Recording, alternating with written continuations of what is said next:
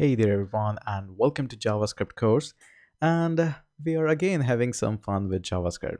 So now that it is perfectly clear to you that what is if and else and how we can deep dive and how it is actually being implemented in a real life scenario. Now I would like to take this thing further and giving you a simple example about my website here again, Learn Code Online. And it's a simple website where you can buy and have a preview of the courses. So there is one feature in the course that one is which allows you to buy the course, and the second one which allows you to have kind of a free preview of the course enrolling as a guest. So how these features can be applied, and for that we have to learn some of the logical operations as well. So let's just see how we can do that. That's pretty easy. Now we have actually two kind of operation. Basically there are three, but the third one is actually pretty easy. So the first one is known as AND operator. So this is your AND operator. There we go. So the AND operator is something like when somebody says AND, like something, I want a pizza and a cold drink. So he is not saying I want either one of them. He's saying I need a pizza and a cold drink. So AND simply is something where you need both of them to be true. So in this case, you can simply say both sides need to be true in order to proceed further. So this is what we are having here. So this is your first operator.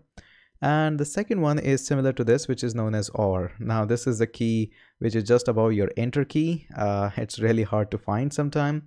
And this is known as your OR operation. So this is called as OR operation. Okay. And this is like something what you say, would you like to have a tea or coffee? And here we are not saying that you are asking for both. We are simply giving you a choice that whether you would like to have a tea or a coffee. So just like that, again, remember AND is always something like I would like to have a pizza and Coke, because hey, everybody loves pizza and Coke. And for the OR, it's like, would you like to have a tea or coffee? And you choose one of them. Okay. So here we can say one side need to be true in order to get a true result, and both side here I'm talking about here. So in the AND operation, we are saying we need pizza and Coke, and if somebody is saying that hey, we don't have Coke, that means we are asking for both. If there is not gonna be one, we are gonna go leave the restaurant, just like that. So if somebody says hey, we don't have pizza, we have just Coke, would you like to have it? And we're gonna say no, we want both. And similar to that, if somebody says to me, hey, we have just a Coke, we just have pizza, we don't have Coke, and I'm going to say no, I'm going to go to nearby some other chain where I can find both of them. So here both of them need to be necessarily done here, and in the OR operation only one is true, then it's totally fine. And usually it's one of them are true. Okay, so in order to much better understand the situation, we're going to take a real world example of, again, from my website. So we're going to be declaring a few variables here. So let's just code that. So is verified. So first of all, this is for the verified user. We're going to be directly assigning true and false values here. No worries at all. And we're going to say is logged in.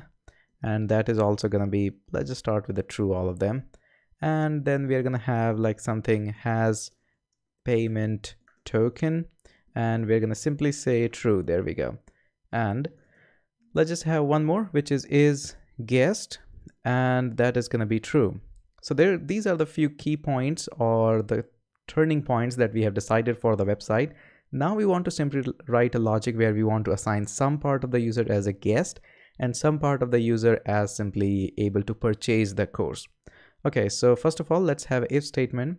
Now, based on this particular environment, obviously there can be many others as well, and obviously there are many others as well.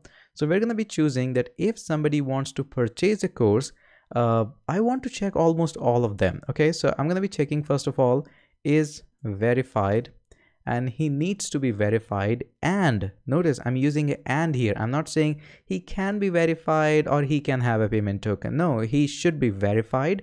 And at the time of purchasing, he should be logged in. So that is also going to come up as an AND. And also he should have has payment token. Without all of these things, I'm not going to give a course to him. Like if he has a payment token, but he's not logged in, so how can I give him a course? And in order to purchase a course, you need to be verified as well. Otherwise, after 3 days, your account will be blocked. You will not be able to access that. So these all things needs to be fulfilled. And this is exactly what we are doing here. So in that particular case, I can write something like console dot log, and first and foremost I'm going to give us some kind of a greeting message like that. So greeting message to user, and then we can have something like grant access to paid course, whatever the course he has purchased with that token. So that is a kind of an end. Now here we are saying, hey, this needs to be true, this needs to be true, this needs to be true. There is no option here we are giving you. All the condition needs to be fulfilled. But here, when we are assigning other things, let's just say, let's go in the else part, and in the else part, let's have an F, and there we go, like that.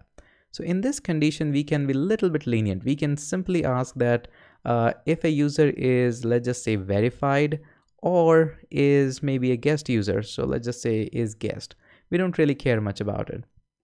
So in this case, it can be like something, hey, if the user is not even verified and is just a guest, we can simply allow him the access of as a guest user. So we're going to say simply like console.log, and there we go. So we are simply saying here is allow free previews. There we go.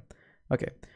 And what else we can do? We can simply have an else block, which is going to catch everything rest of the stuff. And we're going to simply say console.log, and we are going to say message something like please contact admin, something like that. Okay.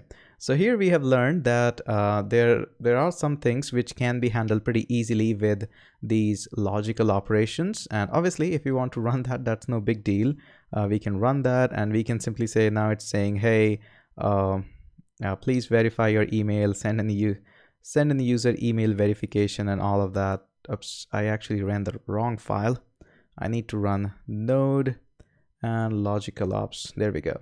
So greeting to the message and grant access to the paid. So notice all of them are true. But if any one of them goes like false, like for example, is verified, is going to go false. Now what is going to happen? This whole block will be like, nope, I'm not going to go inside that. So just run that again, and notice allow free previews. So we are now inside this one, and we are saying, hey, you know what? The user is a guest, so we can allow him. So here we can see that here just the one situation got off and the entire block was not executed. But here only the one block was allowed, which is his guest, but still we got like an access to this block. So very important and crucial information. A lot of time you can just reduce down a lot of your work in the if and else block using these logical operation. Now there is one more guy which usually people don't talk, which is something which will reverse everything. Now this is a little bit strange. Now if I put an exclamatory sign here, notice what happens. I'll save that and I'll run that, and notice it says greeting message to user, grant access to paid course. So can you guess what happened just there? Yes, this exclamation sign is a reverse logical operation.